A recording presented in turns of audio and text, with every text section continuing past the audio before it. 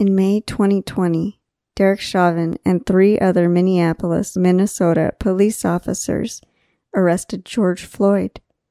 Derek Chauvin kneeled on Floyd's neck for more than 9 minutes, and later, Floyd died in hospital.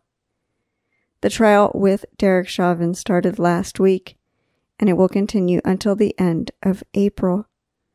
Millions of people will watch the trial because many people see it as a test of the U.S. legal system.